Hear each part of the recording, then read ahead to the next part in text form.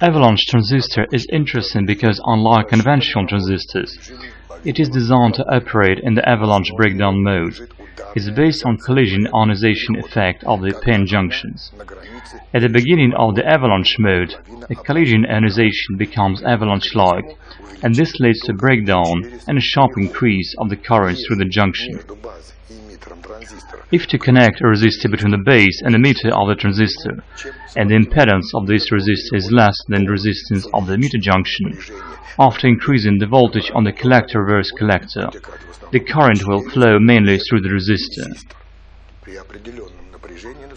After some specified level of voltage is reached, the collector junction breaks down, but avalanche-like increase of the current increases the voltage drop on the resistor in the base of the transistor.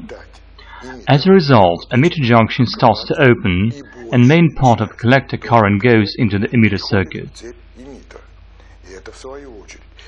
This in turn causes its resistance to decrease. Limiting the current by allowable level, you can avoid heat breakdown and retain the further operability of the transistor. In general, the avalanche mode gives transistor new properties. Avalanche transistors are generally used in pulse generators. The operation principle of a generator based on the avalanche transistor is the following. Coupled in series, the avalanche transistor and the load are connected in parallel to the capacitor, which is charged through the resistor.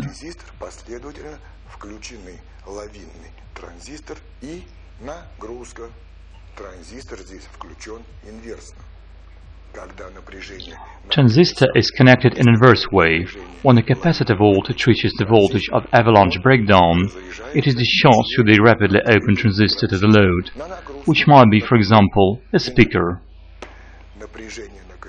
Capacitor voltage drops to zero, and the emitter junction of the transistor is closed. The frequency of pulses is controlled by the switch, used to connect the capacitors with different nominal value. The potentiometer, variable resistor, adjusts the frequency smoothly.